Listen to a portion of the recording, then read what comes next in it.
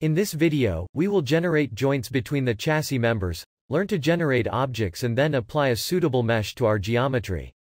Once the common vertices have been shared within the geometry, the chassis is now ready to be imported into Ansys Mechanical.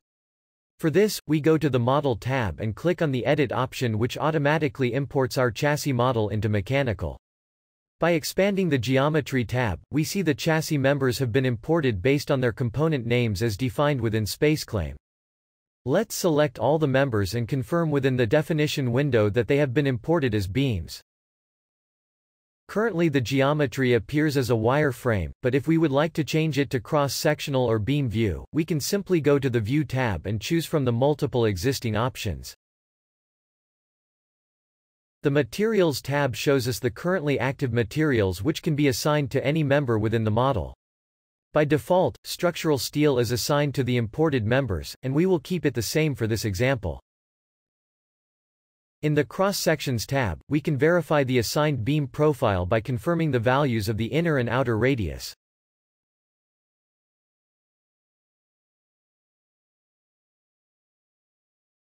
Assigning joints to members provides a method for allowing only a particular type of motion to exist between two entities. In our model, spherical joints have to be defined at the vertices connecting the suspension arms with the chassis frame. While there also exists spherical joints between the uprights and upper suspension arms and revolute between uprights and lower suspension arms. By default, fixed joints are assigned between the members. To assign a joint connection, we can go to Connections tab, press the right-click button and select the joint option. In the Details window, select the reference scope as the wishbone vertex and mobile scope as the chassis body. These two can be interchanged and would still have the same type of connection behavior. In the Types tab we can see the different types of connections possible to generate between the members. Thus, similarly we can assign joints between the members throughout our geometry using vertices.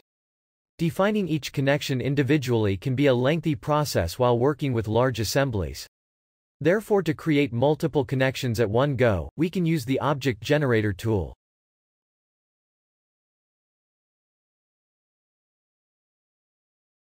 To create objects, we first need to define the entities we want to create connections between as name selections. A name selection groups similar entities together under one name. It can be very helpful for assigning constraints at once while working with multiple members sharing similar behavior. To create a name selection for the wishbone vertices, we first hide the chassis geometry and then select all the wishbone vertices.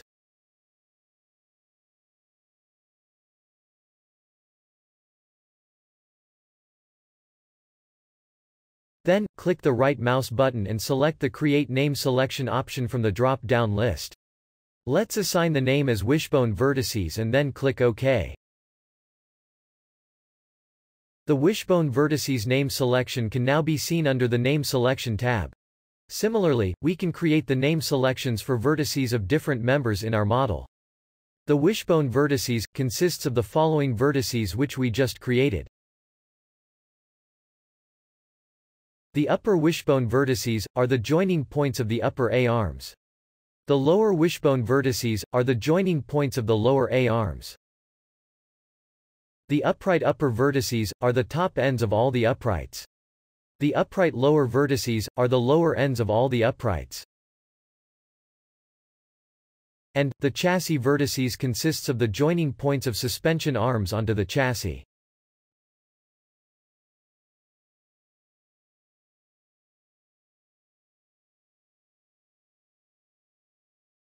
Now, to generate objects, we first select the joint to be replicated and click on the Object Generator tool. Then selecting the wishbone vertices name selection as the reference and chassis vertices as the mobile component. We can define the maximum distance as 5 mm, it will be the furthest distance in which pairs will be generated. Keeping the Ignore Original box as ticked mark, thus it will not duplicate our reference joint while creating new joints. Once we hit the Generate button, the tool automatically creates joints based on the reference connection and assigned reference. To cross-check the connections we can see the locations where the connections have been defined or count them. Similarly, we define the connections between the uprights and wishbones. Once all the joints have been created, ensure they are applied as direct attachments, which scopes the joint directly to a single vertex and not by a remote point. We can then cross-check that the type of joints defined between chassis and wishbone are of spherical type.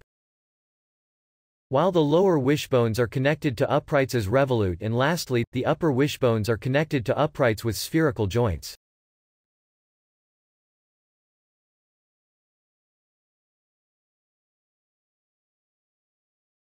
Next, to add the spring connection between the chassis and uprights, let's go to the Connections tab, click on the right mouse button and select the spring option.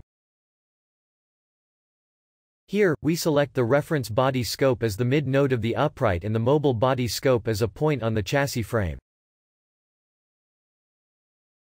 Thus a spring connection can be added to the frame, in this case the longitudinal stiffness is defined as 40. In the same manner, add the spring connection on the right-hand side and rear of the chassis.